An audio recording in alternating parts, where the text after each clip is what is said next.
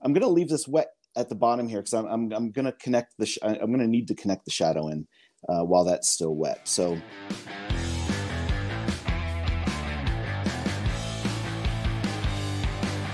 Now let's get to our guest, Dan Marshall. You're in there. What are you, sharpening your pencil? I was spritzing my palette, actually. Oh, spritzing your palette. Yeah. I left my heater on, so it was quite warm in here. So everything was needed a little spritz. All right. Well, I'm going to let you take it away. Okay. All right. So I'm going to just switch my camera around here. You don't need to see me while I do this. And here we go. Oh, well, look at that. Shameless self-promotion, man. I know. Yeah. Hey, I'll take what I can get, right? So the wait. Hold those arms out. Just hold those arms out and hold them still. Look at that. So Dan is a world-renowned tattoo artist. Did you do those yourself, or do other people do them for you? No, it takes a lot of concentration. So it's much better to have someone else do your work for you, even if you're capable. It's always going to be better to let a professional do it, and you can just sit there and deal with what's happening. the pain, yes, the pain. It does hurt, folks, just a little bit. Yeah. All right, go for it. Dan. Oh, okay. So one of the main things, I love going out to paint. We love getting outside and we love painting, and what I find the reality is, and this is just my humble opinion, although professional. So, anyway, but having a sort of idea of what your process is and what your techniques you want to use, brushes you like, color mixtures you like, all of those things can really be reinforced when you're in the studio. And it's really the idea of having a better idea of what you're doing when you get out there to paint. So you're not completely overwhelmed. And the more I know how I'm going to work through this painting, it's the same. I paint here a lot, plein air.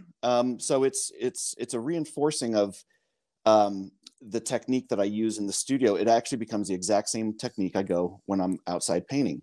So having that knowledge and that real understanding of knowing how to get through a painting is only going to help you when you're out in the field.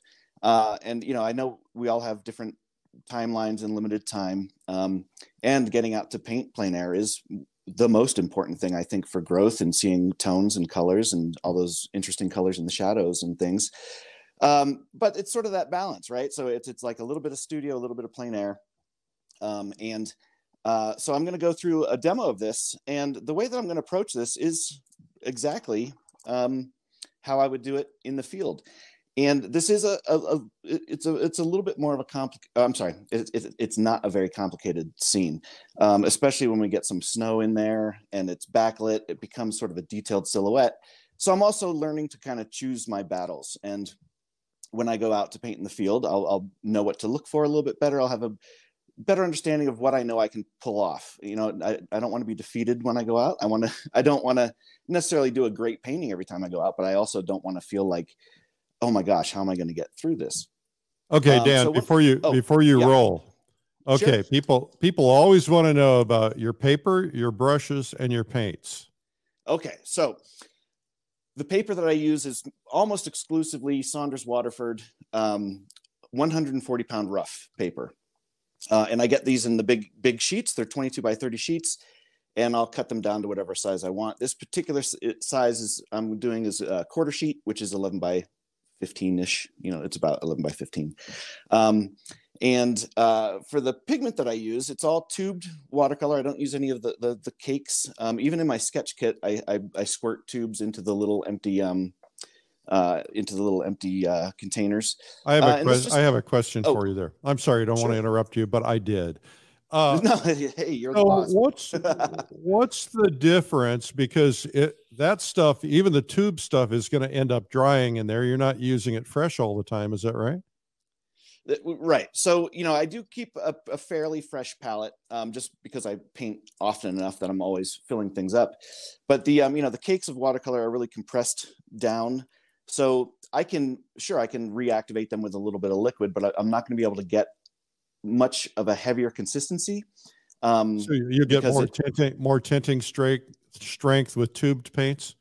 Yes. Yeah. Because it will reactivate. They don't get quite as hard as the little watercolor blocks. So even if this has been sitting in here for a couple days, a little bit of water and a little bit of brushwork on it, and I can get back to some heavier consistency of pigment. Because and what if you're somebody like me who doesn't do it often? If I let that sit for a month or two, do I need to put new tube paint out? Not necessarily. So one thing I do, I always have a sponge in my palette, and it's not, you know, it's just a damp sponge. But I keep this in here when I close my palette up. And if you're going to be away from it a while, you know, you can put it in like a Ziploc bag, and that might help keep a little bit of that moisture in there. You know, if you know you're not going to be using them that often.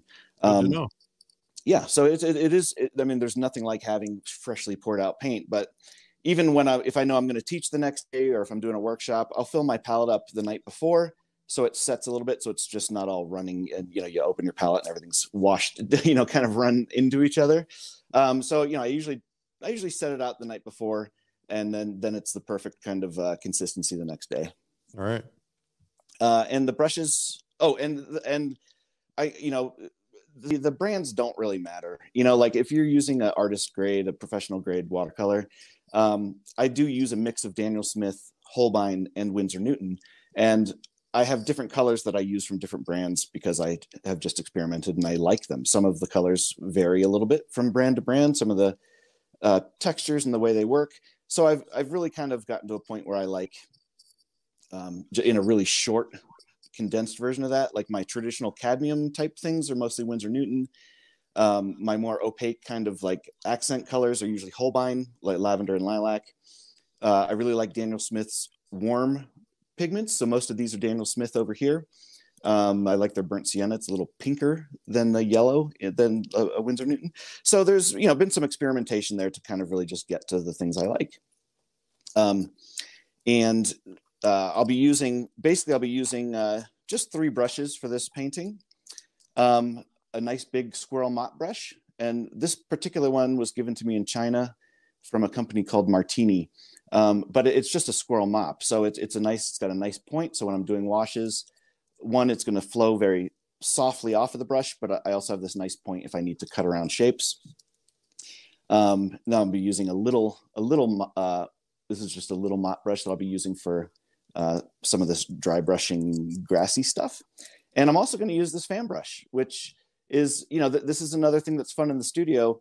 If I was out in plein air, I might not want to experiment with some wacky brush just to see what it does.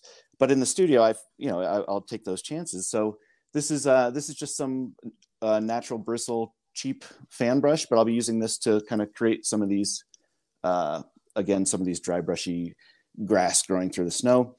And also in Escoda Perla number 7, this is a synthetic brush, and this holds a lot of pigment. This doesn't. So when it comes to putting in some heavier tones in the shadows and things, and doing the fence posts and smaller detail, I'll switch to this synthetic brush. Just for the sake of discussion here, Dan, that's 4 brushes, sure. Not 3. Oh, all right. 3. Okay. If this didn't have this grassy stuff, I probably wouldn't use the fan brush. So yeah, this is really like a special effect brush.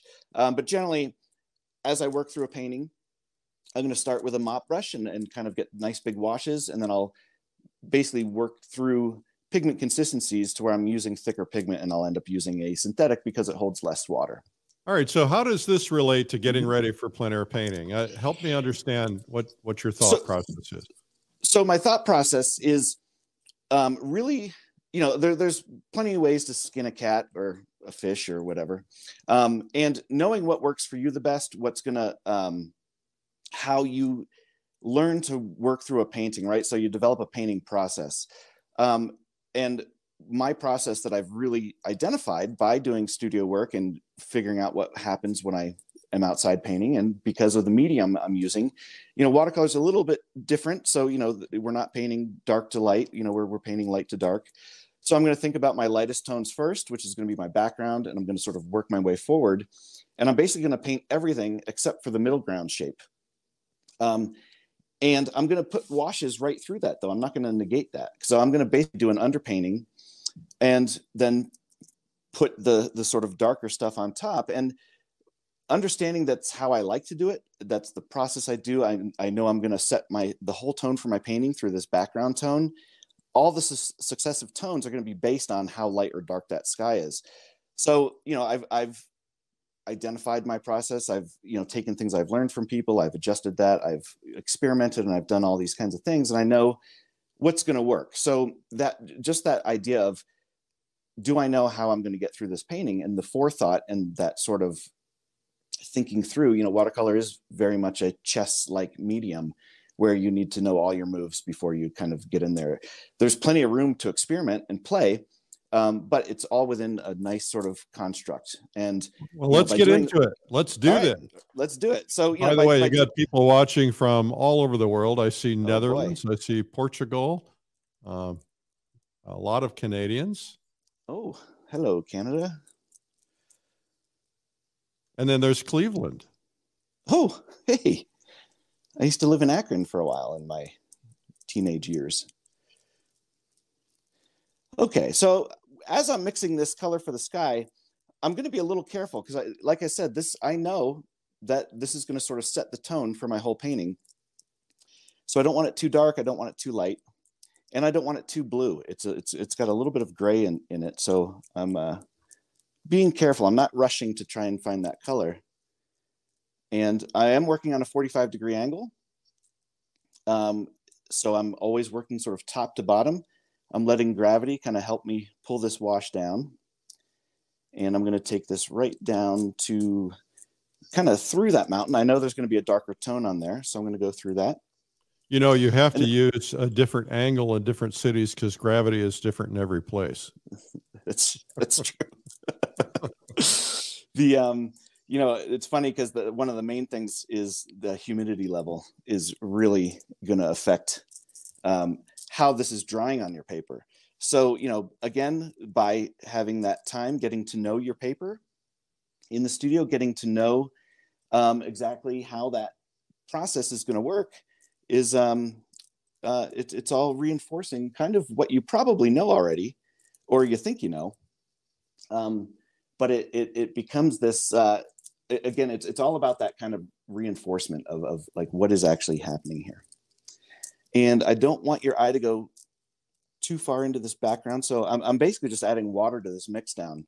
And this is going to be sort of the base for my snow. If I want snow highlights of actual white highlights, I can't leave white paper everywhere. So I know this is going to come through, and I'll get into just a little bit of dry brushing here to leave some little spots of some brighter snow. I'll bring this down. But really, I'm establishing the background and foreground now with these sort of tones. And I haven't really changed color yet, so I'm just using this as a base. Now, before this dries, I'm going to come in with this guy, and I'm going to grab a little bit of burnt sienna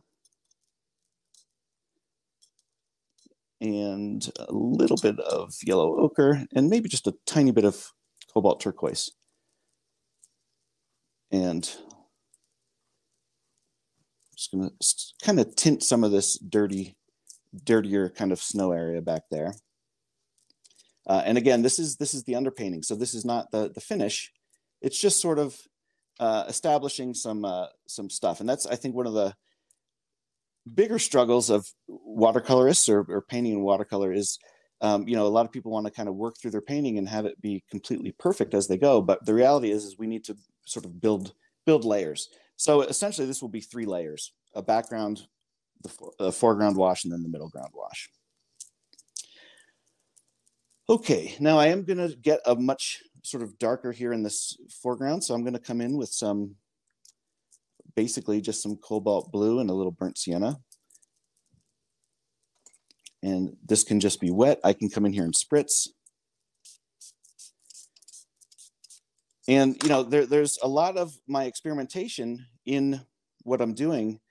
Color experimentation happens a little bit more when I'm in the field, because I'm actually seeing those colors and I'm understanding them.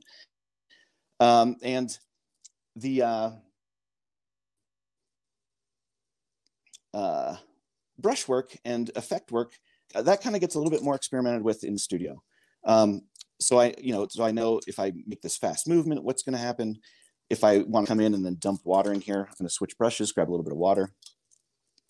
and kind of just dance around while this is still wet and let this kind of do its own thing and make these sort of icy, snowy effects. And again, I don't want to get too dark here. So I'm judging everything. So the background tone is going to inform my foreground tone. And if I do this all too dark, then this midsection, which is backlit, is going to have to get really dark. So I've, learned to kind of look for that and know this was going to be fine once I get that dark in there. So it's really a matter of envisioning what you're doing, thinking about that process, thinking about how am I going to get through this. Now this is actually like a weird grayish, it's just a cool, but it's just a weird kind of grayish green, but cool. And I'm going to build this up a little bit just to give me a little bit of that lead in for the how that atmospheric perspective is going to go. Okay, so what I'm really demonstrating here is my process, right? So I've learned how to work through a painting. I do paint a lot, but I always am reassessing things. I'm always learning how I can get through a painting quicker and still tell the story. And one of the big things about, plein air painting is, I don't necessarily want to be photographic. I want to have some poetry there. I want to have some nuances and things. And by spending that time in the studio, I can learn to figure things out. So the way that I'm like putting stuff in here, letting it dry a little bit, then adding some more, it's all, from learning that timing. And that's all, everything from the consistency of pigment to how dry or wet the paper is. Okay, so I might even splatter on that just a little bit. And I haven't really dealt with any of that grass yet. I'm also working my largest shapes to my smallest shapes. So this shape here is the first largest, then the second largest. Well, actually it's a high horizon line, so switch that. But these are my two largest shapes. So I'm working largest shapes down to smallest shapes, and all that grass and things, those are like small shapes. So I can worry about that later. That's for the next pass. Okay. So I've been kind of stalling and chit-chatting a little bit to make sure this is dry. The other thing, well, I'll tell you this, Dan. We have people watching from Germany. The person in Germany says you're their favorite watercolor painter. Hey. Oh, geez, thank you very much. India, UK, Australia, and Poland. Poland, thank you for all the assist you're giving. We all give you a thumbs up, Poland. All right. All right. Yeah, it's hard times. We get through the pandemic, and then there's some other aggression and things. When can we? I guess there is no normal anymore. It's just life. Life is happening in odd ways. We'll get through it all together. We're here. We're a big family. Yeah. Well, I hope this is a nice distraction from the media onslaught, and we pray for everybody that's going through all the hard stuff, and if nothing else, hopefully this will be a nice distraction from all of that business. Distraction is why we're here. Right. Okay, so I've let all this dry, and now I'm going to move on to my next thing, and it's not this middle ground. I really want to paint. There's a figure in here. I want to paint him. I want to paint this corral, but it's not time for that yet. So it's, I've got to stick to my plan, stick to my guns, and stick to what I know is going to help me get through this painting and hopefully have it be nice. Okay, so now I'm using a little French ultramarine and a little burnt sienna. I'm going to throw just a little bit of purple. Oh, that's too much. If you mix wrong, just take it right out. Nobody's perfect. Okay, so there we go. We've got sort of a grayed out blue. I don't want to do this too purple. It'll bring it too close. I don't want to do it too blue. It'll push it too far away. So I'm sort of looking for that sort of middle tone. And I've got a tone through here already. So I can keep this fairly thin and really sort of think about some of that atmospheric perspective. And I'll do a test there. And it's actually a little too purple. I'm going to add a little more blue in there, just a little bit of cobalt blue. And let's see what that does. Okay, there we go. And I'm going to dry brush to leave a little bit of that sort of tree liney stuff there. But I really don't want this to come forward too much. I'll bring it down. And now when I start to leave some dry brush skips, I've got this tone under there, so that's going to actually, it'll suggest snow that's far back there in the shadow. But really, I'm always trying to simplify. I'm trying to just sort of give the message of what's back there, and not worry so much about being completely accurate or perfect. I don't need to totally follow the shape of this. I've shifted this whole kind of mountain over this way and shortened this gap, and it's all some sort of design stuff. But okay, I'm just going to put a little water here to soften that edge just a little bit, and I'm working my way through. And this gets really confusing down here. And I don't want to confuse the message of the painting. All this has to be is a sort of mountain that's back there in the background. So I'll leave a highlight on this little hill here, and some little directionals kind of happening back there. Jeff Eichhoff says he loves how Dan has changed the design to make it stronger. Would you talk about that briefly? Yeah. So, one of my biggest, I don't know, pet peeves is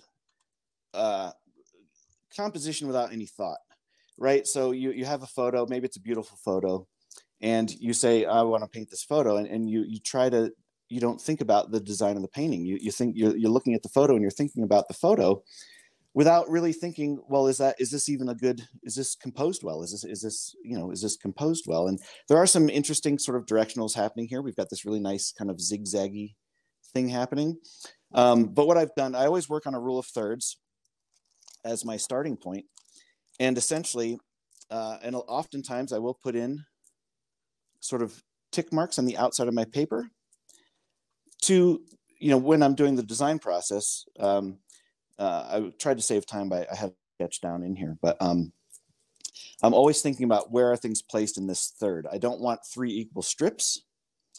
I either want a high horizon line or a lower horizon line. I never want it in the middle. And where this third cuts through here, this is going to become my focal point, my center of interest. So I've redesigned everything to help kind of point you over in this area here. So when I come in with some of these grass, that's going to sort of lead up to here. This will kind of come down, and then this sort of leads you back in. This leads you in here. So there's a lot of V's happening. There's a lot of funneling. There's a lot of directional that happens in the composition. So it's, I've cropped this over to here. I have moved this over this way a little bit. So it's all to make a stronger painting. You oftentimes do a sketch, just a small sketch in a sketchbook to make sure you get it where you want it to be? It almost hurts me to say this, but a lot of times I don't. Where I am, because there's not a right or wrong, Dan. The plein air police are not going to get you. I don't know. They might. So one of the things I find is I'll lose inspiration. So I don't like doing tonal studies. I don't like doing full, like if I'm out working in my sketchbook, I will. But I do often do no-tan sketches, which I've talked about with you before. And I've done, I'll do thumbnails and things like that. But, for one of the main things I really like to do is try to work through that painting as mentally as possible. So then when it's time to paint, I can just get in there and paint. So that also speaks to the preparedness is, if you haven't read Edgar Payne's composition composition for outdoor painting, that's the best Bible manual to learn stronger composition skills. But I will on occasion do just no-tan sketches. They're just black and white design sketches. But I mean, this is a small part. I have thousands of these. So we outline the process that he goes through in his videos. He's got one called Effortless Watercolors, one on cityscapes, another on plein air. So Dan, there we go. This is the actual no-tan that I did for the video of that. So I do keep these, and I go back and refer to them. But it's as much as you gain brush mileage, you can gain design mileage, and you can start to know the space you're working in. So at bare minimum, I will put these tick marks just so I know where my sort of rule of thirds is here. It's the same thing when you go to crop a photo. That grid comes up to help you compose a better photo. And, you know, I'll pick one of these intersections to be my focal point, and that's going to sort of dictate everything. So this is an interesting area to me. So I'm going to recompose to where, you know, it's basically more like this.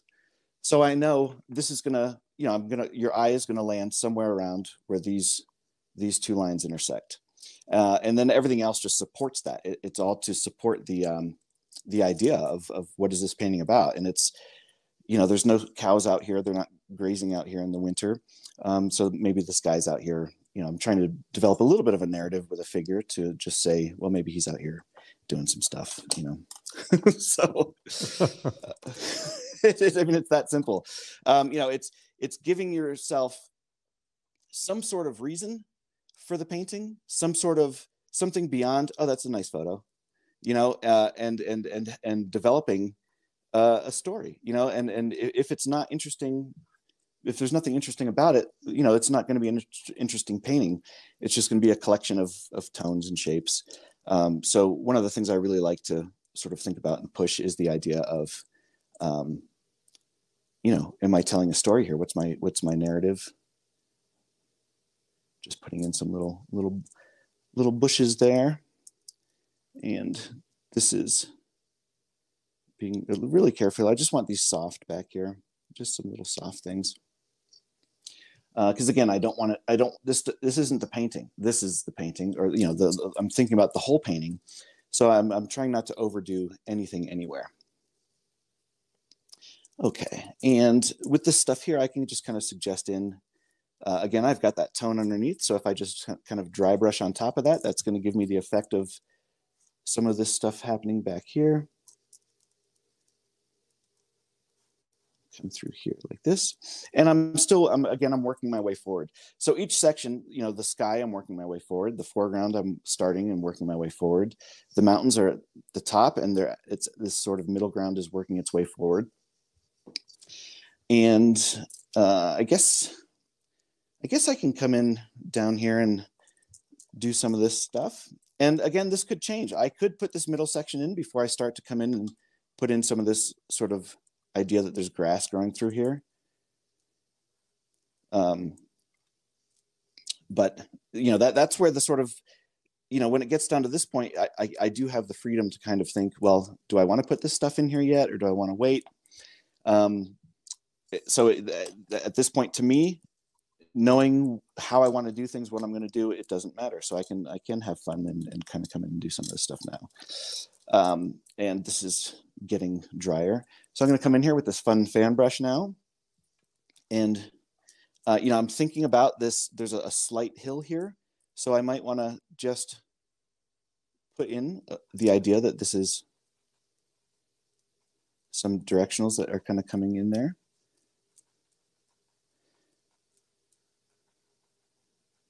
Leave some grass through here. All right, as a question from the audience, it's to ask what device you're using to view your reference image. Oh, this is an iPad Pro. All right. It's just it's the larger iPad Pro. But it's a nice size to work. Honestly, though, when I'm working in the studio and working from photos, a lot of times I am just using, this is sort of for your benefit. A lot of times I am just using the monitor on my screen, on my phone, because it helps me not get caught up in detail too much. It helps me see the shapes better. So it's, you know, I don't, with this type of painting, you know, I am really looking for more of the personality of the scene. I'm looking for those sort of abstract shapes and things. And sometimes seeing it too big actually is detrimental to my interpretation of it.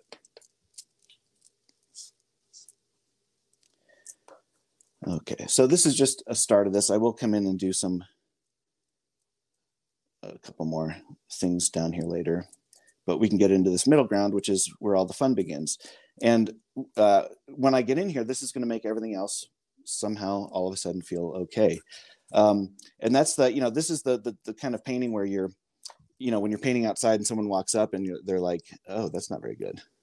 You know, you tuned in late. There's a question question from Alexander Cummings, who says, what are you using for the grass? That's a fan brush, a traditional fan brush, right? Yeah. Yeah. And it's a, it is a natural bristle. So it breaks up all weird. You know, if you try this with a synthetic bristle, again, it's just gonna, it's gonna be even. Too smooth. Yeah, it'll be too even. So this is just great because it's just a wacky random brush. And when I'm doing this now, I am getting a little bit thicker with the pigment. And this doesn't hold a lot of water. So I know that, you know, when I come in to do stuff here, it's not going to be too runny. You know, I save the runnier stuff for the initial washes. And then as I start to work through the painting, I'll get, you know, successively a little bit thicker as I build on top of those layers. So I don't get that kind of, you know, it really this is still all translucent. So we get a lot of color harmony here, but honestly, I haven't used much beyond burnt sienna, French ultramarine, a little cobalt blue, and a little bit of cobalt turquoise. So I'm not, you know, I'm staying within a sort of color gamut and creating that kind of harmony in through here. Okay, so now comes the fun part. We're going to work on the corral and the barrel here. And these are basically detailed silhouettes, you know, so they're backlit. I don't want them to be black and boring, so I will do some fun stuff with dripping some color in there. And I'm actually going to bring a little bit of lavender into this burnt sienna and a little bit of French ultramarine. And let's see here. Start with this and do a test. And I'm going to kind of block in this whole shape first. That's what we call bravery. Right. The, you know, having that confidence and that sort of bravado is developed. You know, it's not, oh, he does that because he's that good. It's been a long process of getting the cojones and the confidence to know I can do those strokes. Did you just say cojones on cojones? Here? I did. Sorry, I didn't know if that was in the in the FCC rules or not. Okay, and now Facebook is not regulated by Facebook is not regulated by the FCC. Right. Well, I certainly don't mean to offend anyone. Okay, and while this is wet, I'm just going to drop in some of these cooler tones. I've put down a warm base and then I'll sort of cool it off, and that's just going to give me a little bit of interesting stuff happening in there. Here's a little more blue. And I'm going to leave this wet at the bottom here because I'm going to connect I'm going to need to connect the shadow in while that's still wet. So I can see that there's plenty of liquid here because this shape it's not just the corral, it's the shadow shape that connects into it also. So before I do that, I'm going to grab some really thick pigment and do some of these fence posts and some of the stuff on top of the corral here.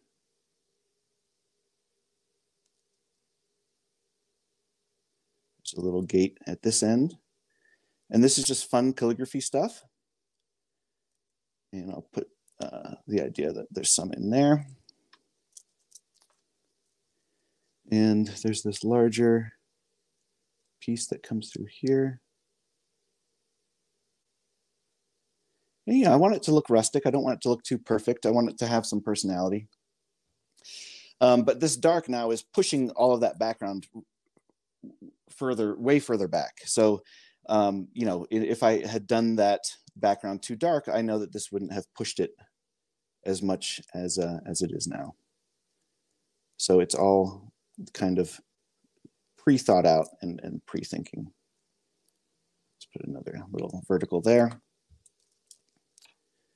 Drop in just a little bit of dark here. And this is still wet here, so I've learned that timing. And again, you know, when I'm out painting outside, I will try to be very careful about my position to the sun. So if I don't want the sun blasting on my painting, because it's going to make it dry too fast. And you know, so I'll usually try to either paint in, you know, facing the sun or with my back. You know, I can sort of work in a way that my body is blocking the sun if I'm painting something that's front lit. But it's all about learning that timing. And Colorado is dry. There's no moisture here.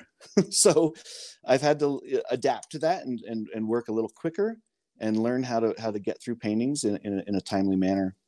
So that's also started to inform the way I work through things, because I just simply don't have the time to think about it, right? So because it's going to be dry, and then I'm not going to be able to connect shapes and things.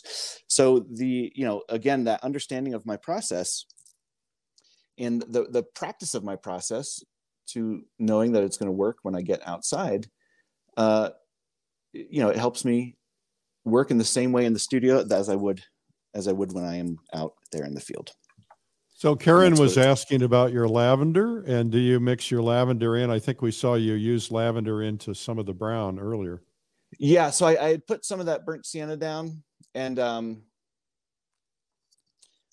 I basically just dripped water. It's basically just a wet on wet mix of just sort of letting that mix and mingle and do its own thing, and you're going to get a completely different kind of tone and interest than if I tried to mix that in the palette. So having those colors mixed by themselves on the paper is vital to create a kind of interesting tone that isn't just the same color that you'll see. Like, every person who wants to paint this, if you're using colors straight from the tube and you're not thinking about the tones that you're mixing or how you're even mixing them, then you're gonna run into these very I'm really always interested in making watercolors that don't feel like they're just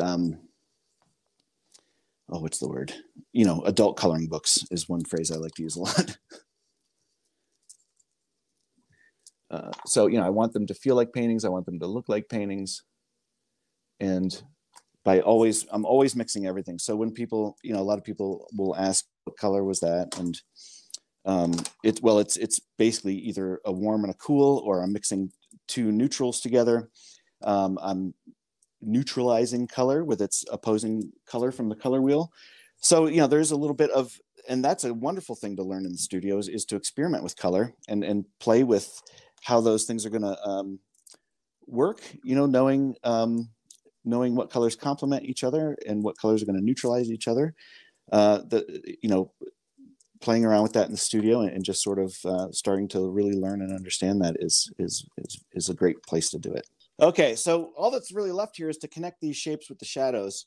And this is going to add some really fun calligraphy, some really interesting kind of unifying sort of stuff. The shadow of this guy connects into here. The shadow of this can kind of come over this way. So I'm considering about, this is backlit, so my light source is somewhere back over here. So I'm just bringing these shadows over this way a little bit. There's probably a little shadow from something back over there.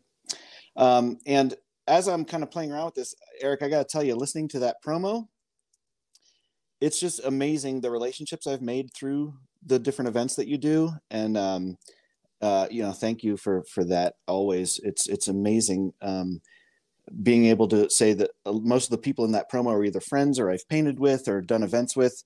It's just wonderful. So, to anyone watching who's either considering going to the Plein Live or the Plein convention, it's just an amazing experience. So I just wanted to, again, thank you for that opportunity to all of us to kind of get together and get to know each other. It's a wonderful thing. Thank you, Dan. That's nice. Yeah. Plein convention is coming up in May. I've not mentioned that. We don't know if they're going to allow us to have a full capacity. Right now, we're about half full. And if they say cut it to half, we're going to be very close. So get your tickets and get it done. Everybody. Okay. So I'm just putting in some additional little fancy stuff back here. Fancy stuff. Very light touch. Yeah, this is, I don't have much pigment on the brush. It's right on the tip here, and I'm holding the brush way at the back. So I just get these nice kind of delicate marks. And again, that comes from studio practice and learning, getting in those brush miles and knowing if I press a little harder, I'm going to get a thicker line. If I press really thin with the same brush, I can get a kind of thin line. So I'll just kind of put something there. We'll have something popping out over here. And then I just might do a couple blades of like what I would call hero grass. They're just why do you call it hero grass? Hero grass because it's sort of like important grass. So I've kind of you know, like if I had a crowd of figures here, there would be one figure that I consider the hero figure, and he's the one that has to look the most like a figure, and then everything else can just sort of be humanoid. So I sort of apply that to grass. So this will be a grassy texture, but I might want like a nice bigger sprig kind of through here. Add a couple little darks. So they're more things that help you identify these shapes as grass, I guess. And this can just go on ad nauseum. You know, I don't want to get too much. And it's also hero because, you know, there isn't there can't be a ton of heroes. You only need a couple heroes to really just say, you know what, this is some long kind of Colorado grass cutting through some of this snow. Very nice. Okay, and that's basically it. Well, why don't you come back on camera? Oh, sure. Mm-hmm. What did you start to say? Oh, I was going to say, you know, so one of the funny things is, you know, I've got this little blob of pigment up here from It's a bird. It's a bird. Yeah, you got it. So I'm just gonna, and this is sort of in the foothills. So we're not going to have seagulls. We're not going to have a lot of things, but we will have a red-tailed hawk. So there's a little red-tailed hawk. A bird with a blob. Kind of a little bird with a blob. Okay, so let me switch my camera back here. All right. And well, that was a lot of fun. Thanks. Yeah, it was a lot of fun. It's all you're always fun to have on. If you got in here late, meet Dan Marshall, everybody. Hi. Hey, Dan, I got to give you a plug, a shameless self-promotion. You have created a watercolor plein air box that you design and sell. And I don't know if you're doing that anymore or not. Are you? Well, I'm really behind, and I apologize to everyone who's waiting. I have 6 that are very close to being shipped out, so please be patient. I'm actually not taking orders at the minute until I can figure out a way to be a little bit more responsible with my production, because they're built completely by hand. It's all, you know, there's no. Even the slides and the hinges and things are all handmade. So it's a quite extensive process. Well, why don't you show it? Do you have one handy? Why don't you show it to us? I do. Let me see. And then we'll tell everybody they can go on a waiting list. And then, right. And then of course you won't be painting. You're going to be building boxes. This is sort of the full size version here. And it basically has a tripod mount. So I can set up in seconds. This pops onto the tripod, and then the top flips up, and there's storage for your brushes and all kinds of things. But actually, if I can expand on that for 1 second, I am doing a oh shoot, I can't find it. But I started doing these smaller cigar sketch boxes. That are also completely designed for watercolor, but I think those are on the website. Anyway, I really enjoy the woodworking aspect, but I'm behind, so I apologize. Yeah, I get that. Well, we'll put the website up there, and people can check it out and maybe get on the waiting list in case you notify. But it looks like a good product. I've seen it in person, and it's very well made, very handcrafted. So congrats. There'll be a few at the Plein Air convention that people will be using. So if you go, you can check them out there. And if you want to come visit my studio, I'll be happy to show you mine also. So. Yeah, terrific. Well, thank you, Dan. I appreciate you being on today. And thank you. Thank you so much. See you at Plein Air Live next week, starting Wednesday is Beginner's Day, and then Thursday, Friday, Saturday, long days, ending the day with painting together. You're going to be on there communicating with people and teaching and so on. So thank you for doing that. And then we'll see you at the Plein Air Convention in May. You know, unless a nuke comes in and gets us right. Well, let's hope not. Let's hope everyone just takes their toys and goes home. Yeah, that's right. Okay. Yeah. Well, thank you, Dan. Have you ever wondered how some artists get such realistic quality in their work? You know, unbelievably beautiful portraits, stunning figures, and realistic-looking still lifes or florals. Painting or drawing realism takes your work to a whole new level. Whether you want tight, carefully rendered realistic paintings, or looser, more impressionistic realism, most high-level artists will tell you that painting is a skill that anyone can learn. If you follow a process, you can paint beautiful, realistic artwork. But where do you learn? You could spend $3,000 or more to attend a live workshop or convention, or you can learn from the world's finest realists from home for a fraction of the cost.